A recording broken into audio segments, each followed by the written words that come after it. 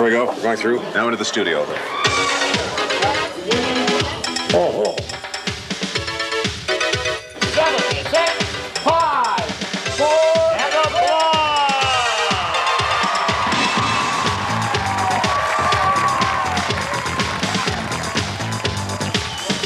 And here's the star of Match Game, Ross Shafer. Whoever said life isn't just fun and games obviously hadn't met Ross Shafer. This Northwest native turned Hollywood host is having a ball hosting TV's Match Game. That's why they know they have come to one provocative show. I think that this is a comedy show disguised as a game show. We just come in, we do the show, whatever happens, happens, we just have some laughs, and that's our whole plan for the show. With Shafer's sharp wit, there's never a dull moment on the show. But to fully understand the story of this frontrunner, we need to go back a few years, to the time when Ross was just a local boy with a dream and an accordion. Unbeknownst to me, my dad bought an accordion, and I had accordion lessons all of a sudden. So I had to lug this accordion around and go to my accordion lesson. I had no interest whatsoever in playing the accordion. And finally, at some point, I rebelled and put the accordion away and said I wanted to play guitar. In 1965 and 66, it seemed that every kid on the block had a rock band.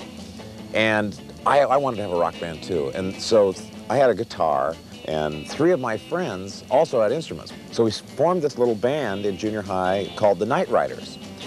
And we thought we were pretty good, but we only had 2 songs. We had Louie Louie and She's a Witch. And then if they got tired of She's a Witch, we'd go back to Louie Louie again. Coincidentally, it was that same song that some years later had quite an impact on Ross's life. It was because of that I later became so interested in trying to make Louie Louie the state song. We had about 10,000 people show up on the Capitol steps to force the governor out of his office to comment on, can we have this song or not? And whereas I intend to get even with Ross Shafer. Although it didn't become law, I think the people of the state adopted it as the unofficial song. After making quite a name for himself in his 4 years of hosting Almost Live here in Seattle, Ross headed for Hollywood, eventually getting matched up with the Match Game. The Match Game is a show that requires ultimate ad-libbing.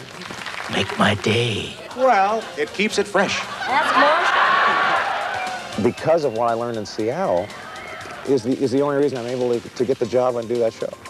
Ross still tours regularly as a stand-up comic, a gig that allows him to occasionally come back and play his old stomping grounds.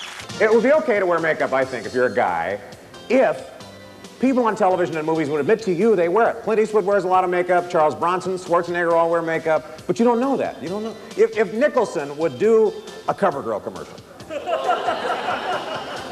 it would break it loose for the rest of us. He said, when I'm playing the part of a psychopath killer,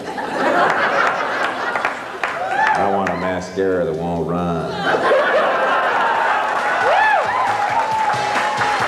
When it comes to his career, Ross Shafer continues to move in only one direction, straight to the stars.